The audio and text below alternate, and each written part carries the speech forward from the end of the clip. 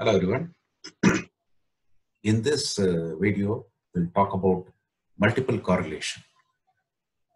In real life situation, one single variable may be influenced by many other variables. So, for example, sales of a particular product may depend on the price, the income of the consumers, quality of the product, service, sales promotion techniques, channels of distribution. Like that, there are so many variables which may have an influence on the sale of the product.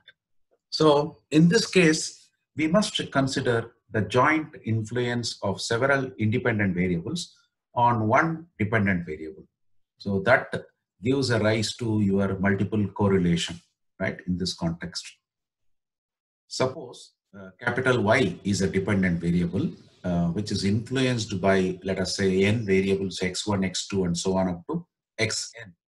Then the multiple correlation is a measure of the relationship between this dependent variable, which is y, with the independent variables, which are x1, x2, and so on up to xn, considered together all these variables. So generally, multiple correlation coefficients are denoted by the letter capital R.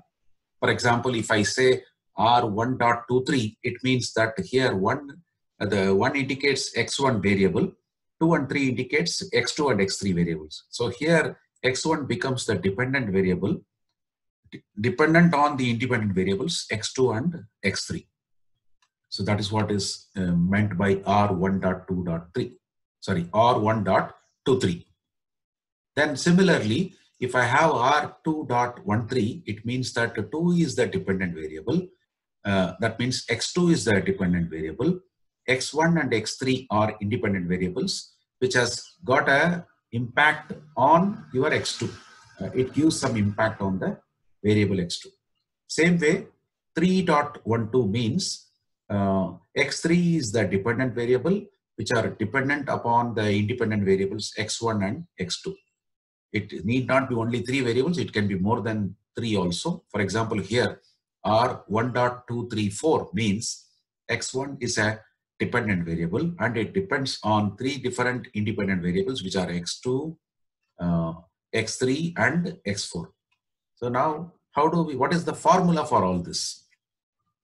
The coefficient of multiple linear correlation is given by R1.23 is equal to, both numerator and denominator will have a square root in it, which clearly indicates that this capital R cannot take any negative values. So automatically what happens is, compared to your correlation coefficient, called Pearson's or rank or concurrent deviation, in all this, you will have the range as -1 to +1, whereas here the range will be 0 to 1 only because of this square root.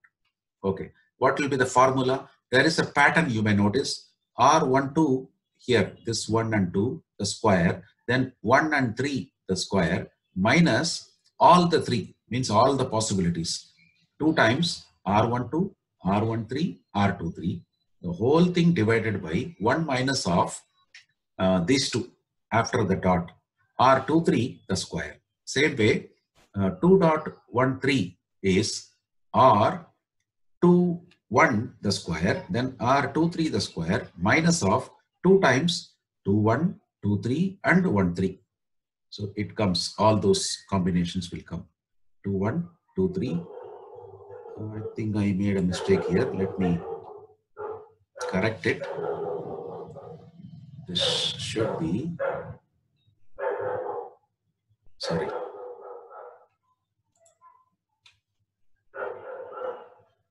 It should be 1, 3. Yeah. Sorry. And then denominator will be this 1 and 3. Same way, if I go to 3.12, it becomes R31 the square plus R32 the square. Right. So similarly, if you see R3.12, we have the combination 3.1 and 3.2. So R3.1 the square, R3.2 the square, minus of R3.1, 3.2 and 1.2. So all those 3 combinations divided by 1 minus of R, this last after the dot, 1, 2, the square. So the properties of this multiple linear correlations are, it should lie between 0 and 1, and then R1 dot 23 will be the same as R1 dot 32, R2 dot 13 will be the same as R2 dot 31, R3 dot 12 will be the same as R3 dot 21, etc. And then R1.23 will be definitely larger than or equal to R12, or R1.32 will be larger than or equal to R13, etc. So these are the properties of multiple correlation, right? So we will see in our next video some problems involving multiple linear correlation. Till that time, see you all. Take care. Thank you.